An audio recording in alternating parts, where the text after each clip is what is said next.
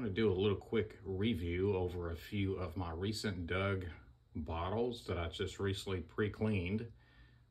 This is a green Clicquot Club bottle. Still needs a little soaking. There it says registered trademark Clicquot Club. And it has the little figurine on the bottom there, letters A and B. Pretty cool. I actually forgot that I dug this. So there's one recent Doug bottle I just recently cleaned. Like I said, these are probably going to need to get soaking. Yeah, that was really hard rust right there. So anyways, there's the Clicquot Club. Here is the only full milk that I have dug in this location I've been digging recently. And it's just a slick slug plate, 1 pint milk. It's totally intact, but yes, it needs some very deep cleaning, soaking. But it's a slick with just that round slug and nothing on the bottom. Well, I just thought it was cool because it was really the only milk I have pulled out of this dump. All right, there's the slick slug plated 1 pint milk. Here is a pretty cool little amber slick cork top, pop cork top, I guess you can call it. Chemical bottle, and the only numbers is on as 14G3 on the bottom. And it's a slick as well. A little water still in there, but I think it's a 2-piece mode, you call it. It's all the way down the center there. I'm not sure what was in here actually, but I decided to save this one. I liked it. I like my ambers. All right, there's a slick amber chemical. Yet another amber chemical bottle. A little bit awkward, oddball shape, but it's the Kebler. I guess I'm pronouncing that correctly. Kebler. It's kind of a odd rectangular like shape. It's not in the best condition. On the very back bottom, it's got a bruise right here, but a little fracture on the top there, but it's very thick glass. And you see how small it is. Well, not really small, but short. But it says Kepler all the way around. And on the bottom, it says Welcome Chemical Works. WELLCOME looks like it. Welcome Chemical Works. There's that bruise again. But there's a Kepler bottle. Here's a nice looking early screw top amber jar, which it also has a little damage on the bottom, but I kept it anyways. And it does have a name on it on the bottom. Laureate. I cannot pronounce that name correctly, forgive me. Laureado, whatever you call that. I cannot pronounce these names. I don't see that often. Forgive me on that. But anyways, that is that. So a nice, besides the fracture on the bottom, early screw top chemical bottle jar, and there's that. And another amber bottle, which I really like this one. It's another amber chemical bottle. It is pretty much slick all the way around, but on the bottom it says McKesson and Robinson's, New York. the Kissons and Robinsons out of New York. No number on it. And still a little interior staining on the inside. I'll probably soak this one again as well. But this is not too bad of a chemical bottle. No damage on it. Look at those bubbles. There's a couple bubbles in here. But yeah, there's a pretty cool amber chemical.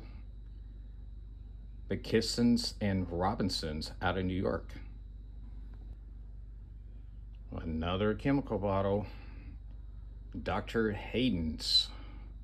It's a nice aqua color besides more interior staining that I need to soak. And yes, it does have a bruise right there. It's been there for a while. It's an old one. But I really like this. I like my aqua bottles. Dr. Hayden's. And on the bottom, it says Vibrim, however you pronounce that. Never heard of that. Vibranium compound. If anybody knows what that is, leave a comment, please. And again, I apologize about me mispronouncing these names.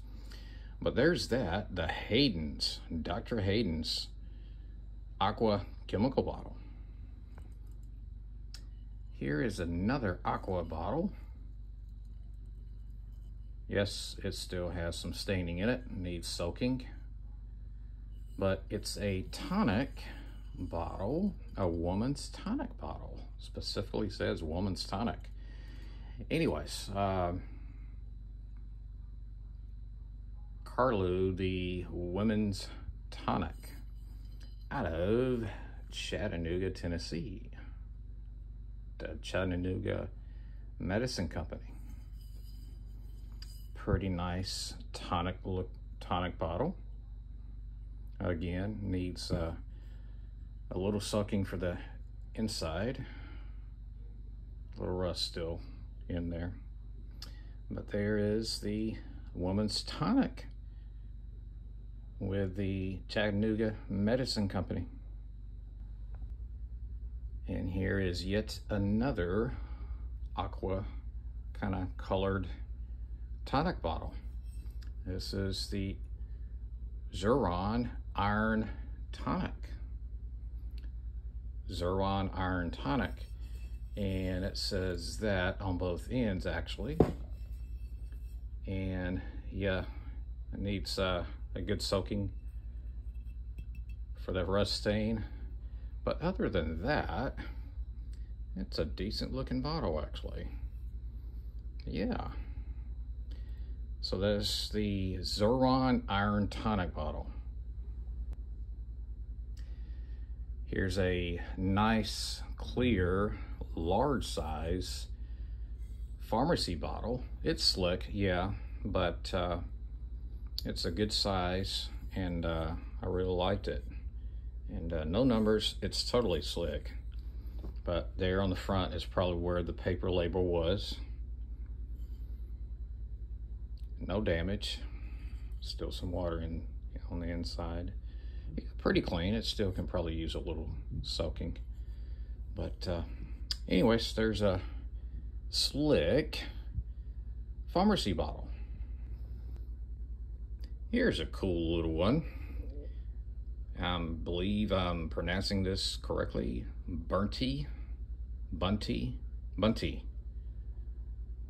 B-U-N-T-E. Bunty. Out of Chicago. You can barely see Chicago right there on the bottom. The camera can't focus on it right now, but it says Chicago. That's the only place it's like embossed. And yes, it's got a little damage on the top, but I just thought it was a cool looking bottle, jar, food product, I guess. I need to look at that name and find out exactly what that was. I'm thinking it was some kind of food product of some sort. So there's a Bunty out of Chicago. Here is a pair of a 3 fluid ounce pickle jar, I guess. Pickle jar or some kind of food product of some sort. In most cases, a lot of these are just junk, but a couple I just decided to save. Just thought they were cool. So the 3 fluid ounce size, and they are, of course, still, I got some rust stain, mainly the one on the right has it, and there's nothing on the bottom. But 3 fluid ounces. So there you go, the 3 fluid ounce pickle jars.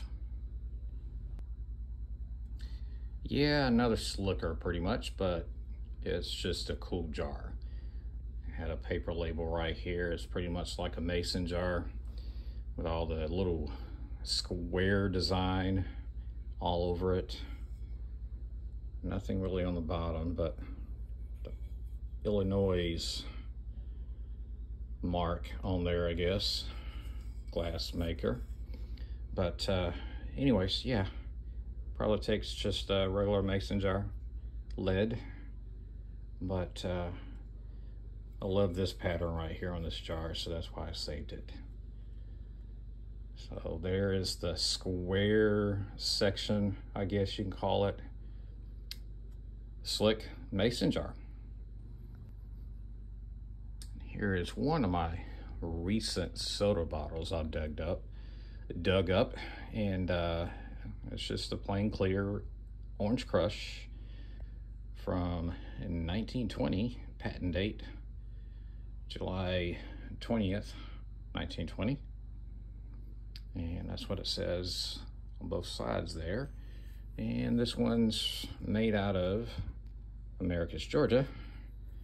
And it's got a little lip chip on the top there.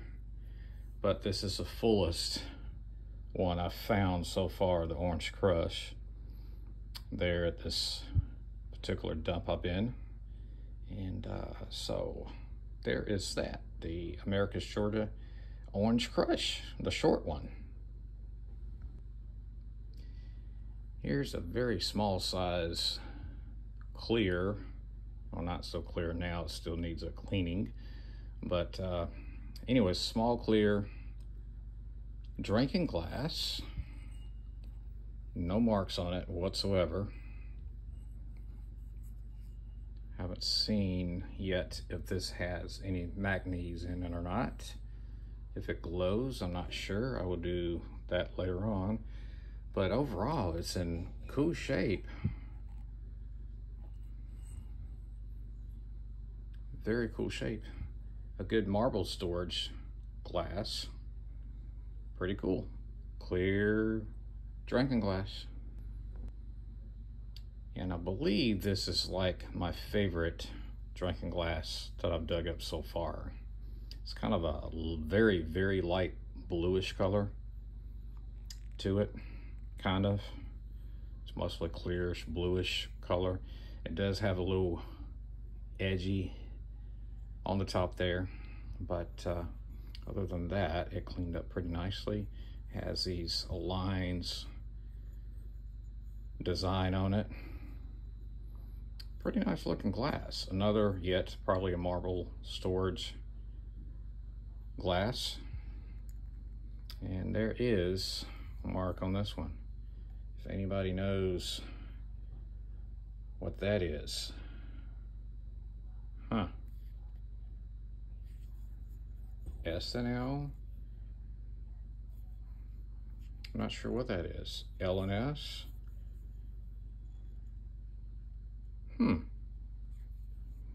Not sure what that is. Let's see if it can read through here. Can't really tell, can you? L&S. So what is L&S? If anybody knows that, let me know. So maybe a restaurant or something? Yeah. All right, there's the L&S drinking glass.